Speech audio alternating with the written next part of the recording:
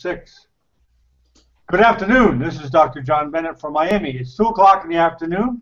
It's 9 o'clock in the Ukraine, and it's 2 o'clock in Philadelphia.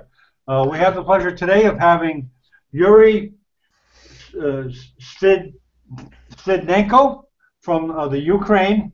He's a noted medical illustrator, mostly in the field of nanomedicine, but he's also starting to do a little oncology.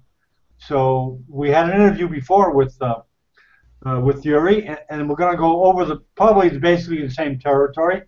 We're joined also today by John Hewitt. He's a medical writer that specializes mostly in the neurosciences. He's going to be asking questions along with me after Yuri gives his presentation. So, welcome, Yuri. It's all yours. Hello. Thank you for this interview. I'm very happy to introduce my work, and I'm very happy to see you again and be again in Hangouts with you. Okay, Yuri, can you just take us through your life? You know, when you started. I understand you went to medical school. Just basically your life leading up to when you started animating, and when you went to medical school, and when you started your love of animation. Yes, it was from my childhood. I was fond of some kind of medical books. I read it, I see illustrations, and then I see some TV shows about how human bodies develops and how human is inside. And then I have a proper medical certification as medical student, and then it was some kind of technical background about microtechnology in the field of nanotechnology. And then I tried to put all my knowledge into this science of medical animation and into nanomedical animation. So I use my knowledge in medicine and my knowledge in computer science to make some kind of intersection of this. Okay, exactly when did you start? I guess the use of the computer accelerated your animating possibilities, right? Or did you start animating before the computers was being used for animation? No, I started animated only on computer background because of I haven't enough tools, and to my shame I can't draw by my hands, so I can't make any illustration with pen or pencil. So oh, okay. So yes. the software is that good that Yes. you can learn to be a good artist on the internet on a software.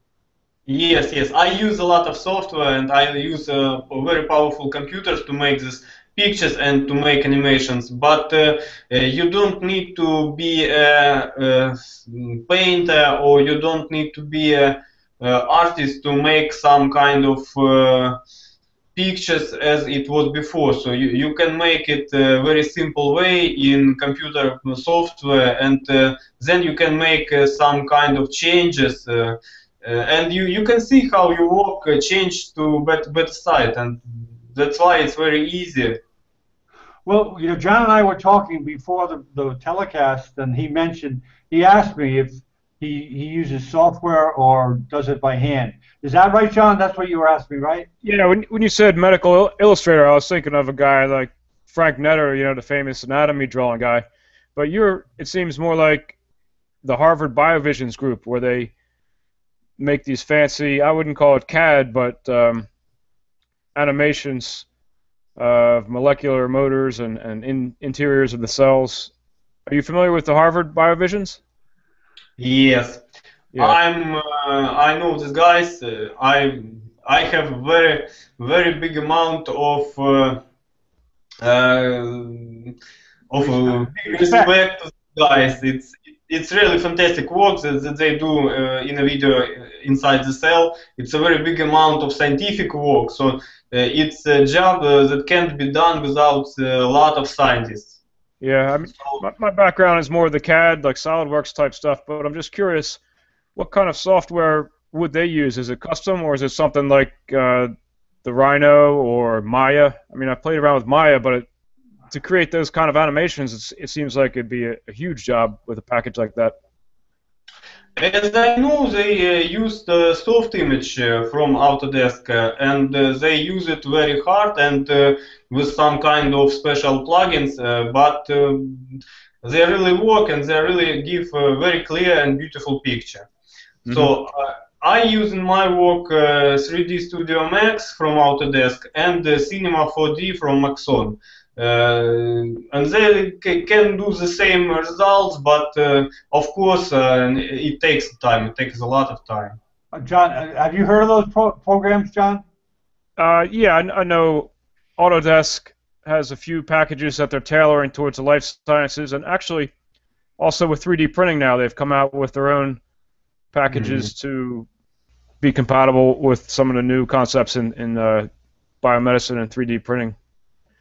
My question is, for the brain, people really have a lot of variance, and it's the job of the illustrator to pretty much define what really is there in terms of averaging things together. Like if you're familiar with the basal ganglion, the striatum, people really don't know what it looks like in 3D, and the artists have the job of defining that. You know, like for example, the nucleus accumbens in the front of the basal ganglia. If you're familiar, what does that look like? You know, people have it like a blob or a nucleus, but what is it really? You know. So we know exactly how can it looks like. So we have a lot of micro slides from microscopes, and these microscopes give us very clear and very predictable picture. But this picture is not that picture that we want to see. So it's very it's not sharp. It's very it's clear, but it's not informative. So it's kind of blurry, kind of not distinct. Yes, and it haven't any kind of understanding how the things are on how they compound and how they stick together. Medical animator can make this all of these things, all of these parts in different materials, in different colors, and we can see the internal structure of nucleus or internal structure of cell.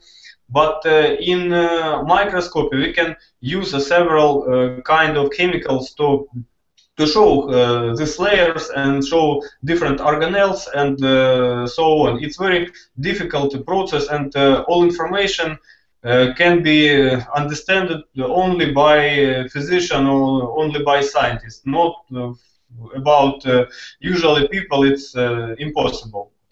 So my work is to show people how it can be and how it looks inside the body. Okay, so you have to, like I think we went over this last time we talked, you really have to know anatomy and pretty well. It's not as if you're going to something you don't know anything about. You have to know, you have to study anatomy, right? Yes. It's very big amount of, so you must be more scientist than artist. So it's just rule number one. Okay. Well, you have some slides you want to show us, Yuri? Yes, I have several slides. So now, now I can show them somehow. Do you know the screen share? Yes. So it's the green arrow at the top on the left side of the menu. Just one second. Okay.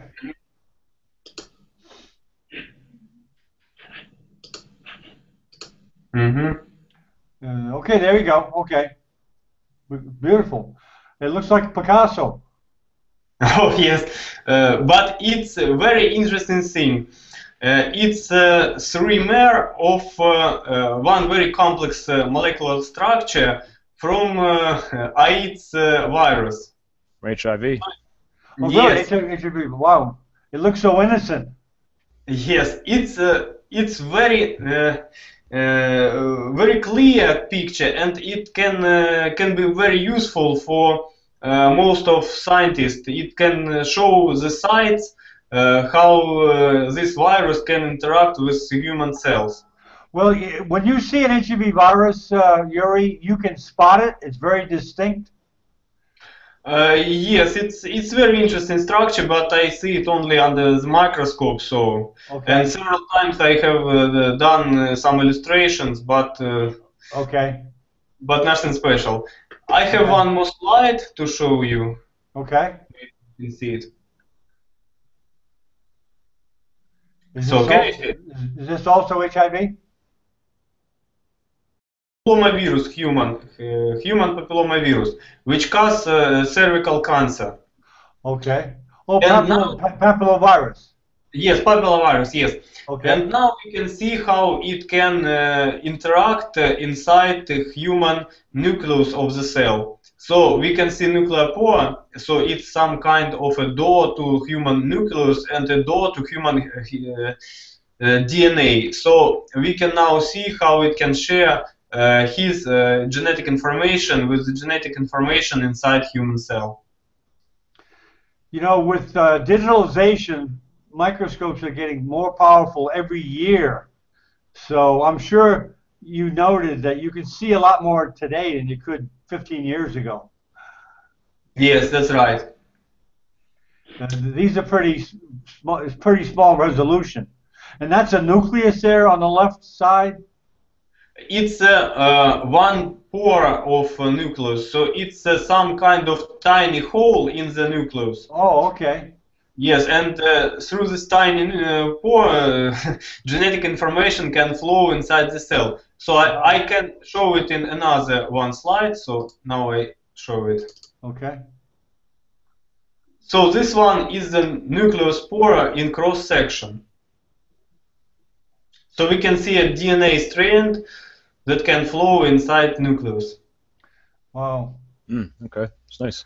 That's where, yeah, transcription of RNA, right? Yes, it's very detailed model of this nuclear pore.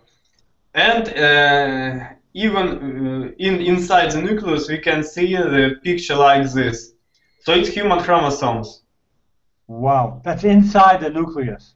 Yes, that's inside the nucleus. So Wow, it's that's incredible. a lot of proteins and chromosomes. Well, so the chromosomes are actually have that shape because that's how they look in textbooks, but that's how it looks in real life too. Yes, yes.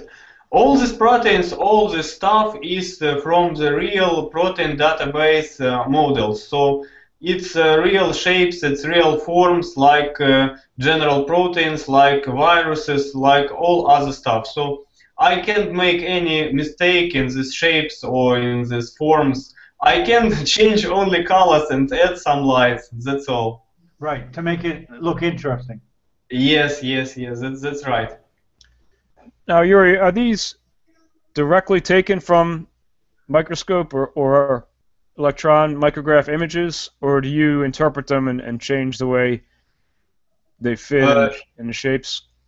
I say that it's very close to microscopic images. So maybe I remove some additional details, some of large proteins, because of we can't see any empty space inside human cell. It's packed very tight. So you can see any hole, any empty space. So here we have a lot of empty space. Because of I want to show only chromosomes and some of proteins. So that's all. Okay. Okay, yeah, wow. The more resolution, the more discovery. Yes, and one more slide that I want to show you.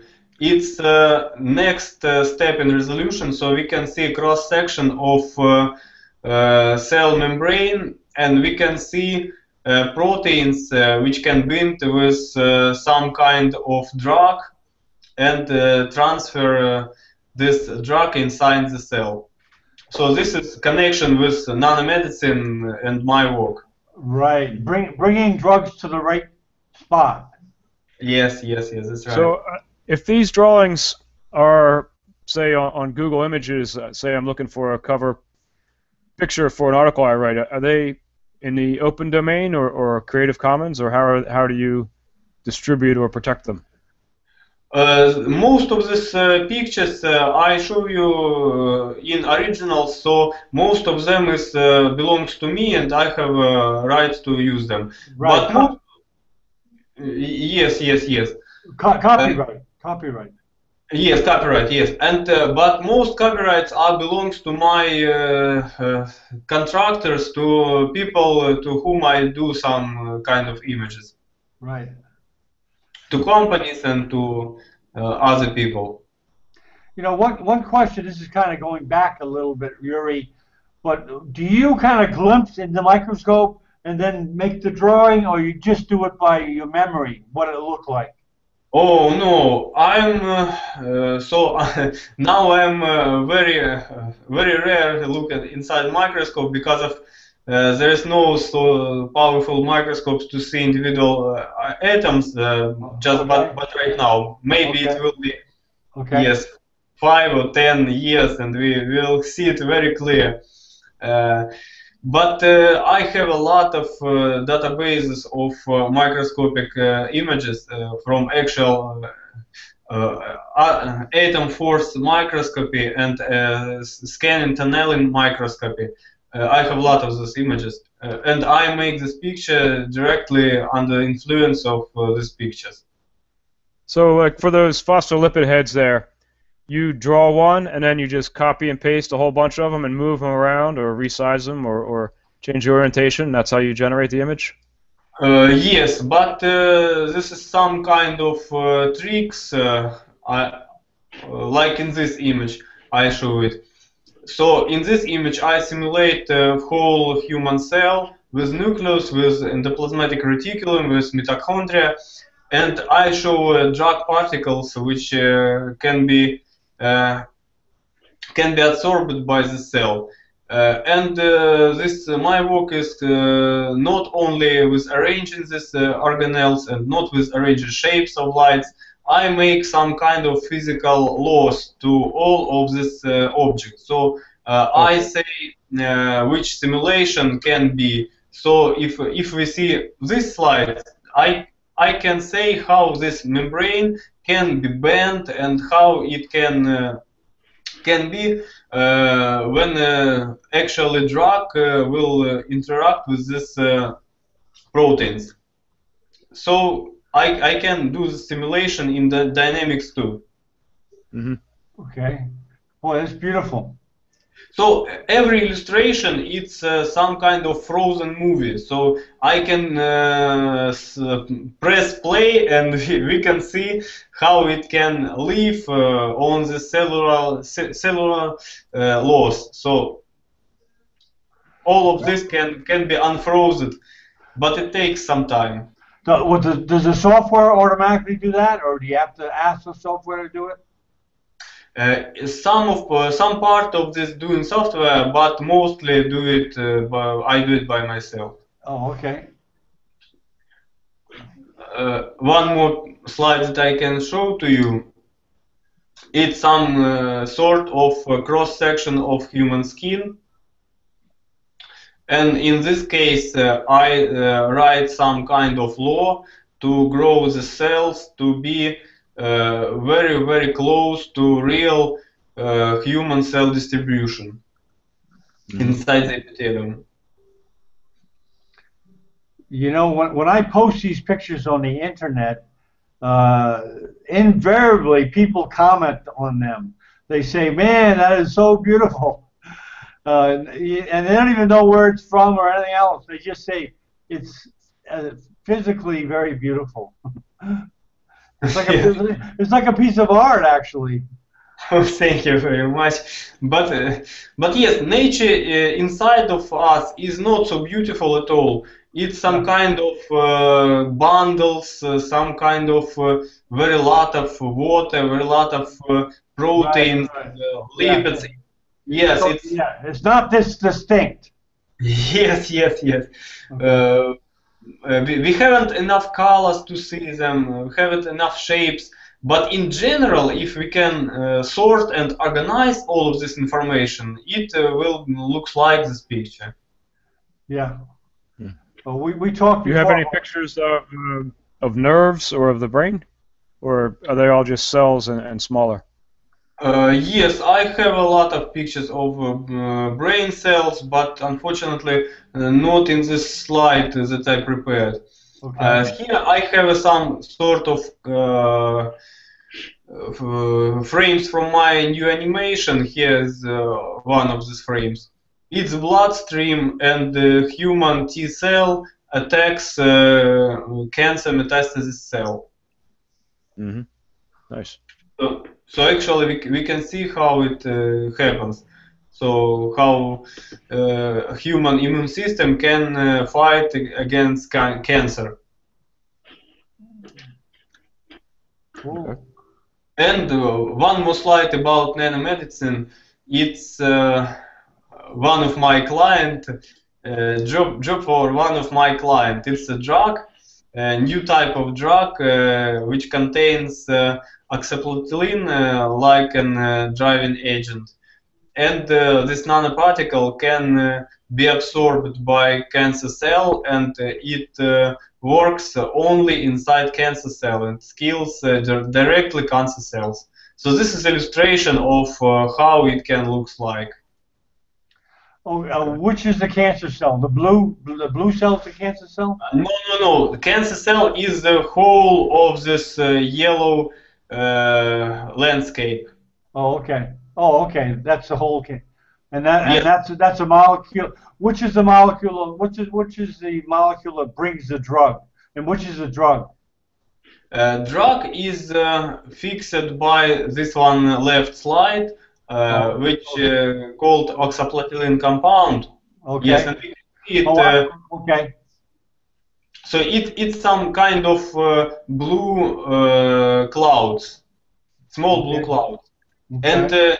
and we can see in the right folic acid. This is some kind of a key to open the cancer cell.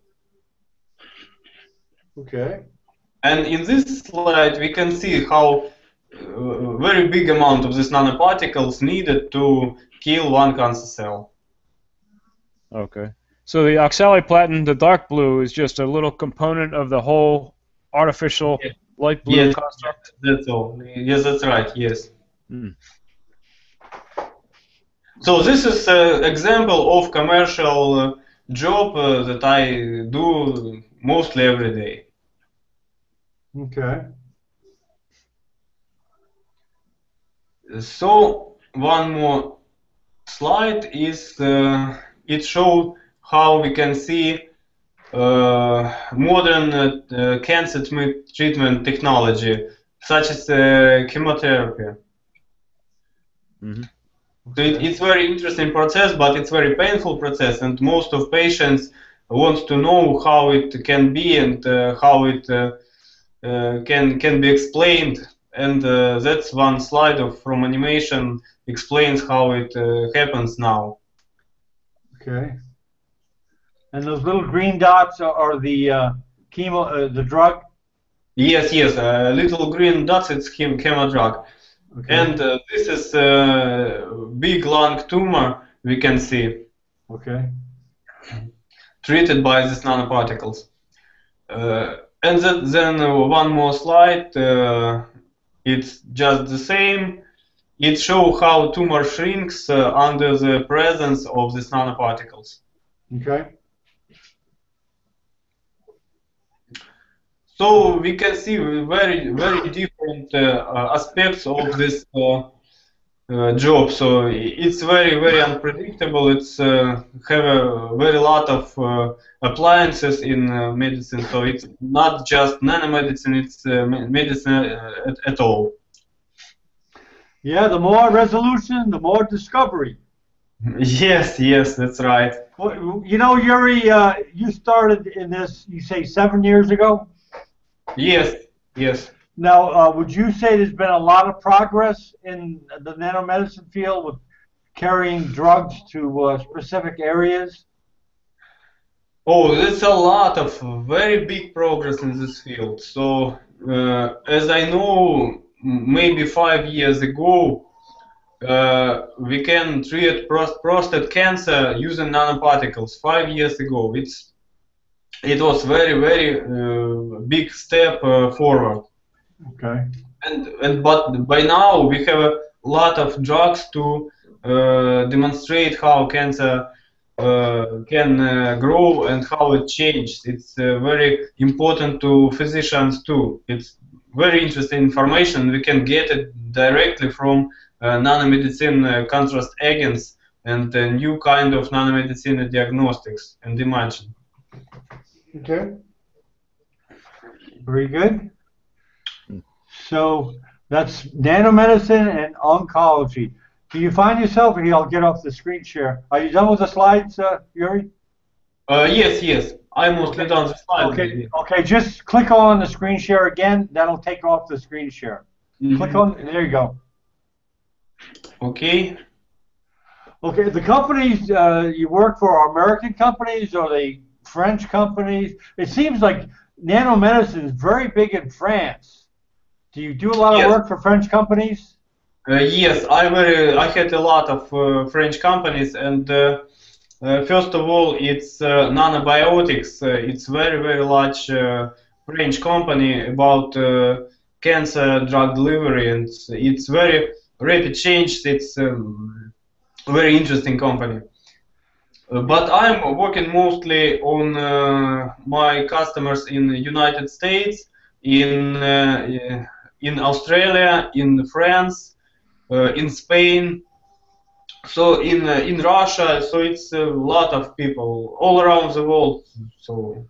Okay, so would you, because I spend a lot of time on the internet, I do a lot of browsing for interesting developments in nanomedicine.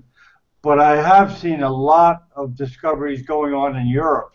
It seems like almost as much as the United States, even though there's probably not as many big labs. It seems like it's bigger in France than it would be than it is in the United States to me. But maybe that's just perception. Maybe, but it's a lot of in USA too. Oh, yeah. Where are they based out of in USA? All over? I know there's a big company that just moved to Boston, Nanomedicine, I think it's called. But yes, I hear about this company, and a lot of companies is in biotechnology Bay Area in San Diego. San Diego so is the center of nanomedicine, would you say, in the United States? One of the centers, it's indeed. Okay, I know there's some in Silicon Valley too, in San Francisco. Yes. But well, John, do you have any questions? No, that was really great to see. Thanks. Yeah, Yuri, very good. So so your time spent now is mostly on oncology drugs? Yes, because of I have a large project on which I work in. So in my free time, it's about covering cancer and oncology genesis and modern cancer and modern oncology treatment. So I do it in my free time, and I think all of this will be interesting to all people who have cancer and who have problems connected with cancer. Yeah, it just seems that like things are improving so much with time, and they'll just continue to increase. The stronger the microscopes get, the stronger the tools get to be able to see things better and better and better. Because of Moore's law, every 2 years the processor is getting doubling in power. The future looks good, I think, for nanomedicine. So, okay, John, thanks for coming by, and Yuri, of course, thanks again for another great presentation. And just hang on, we'll do some chatting. Goodbye, world. All right.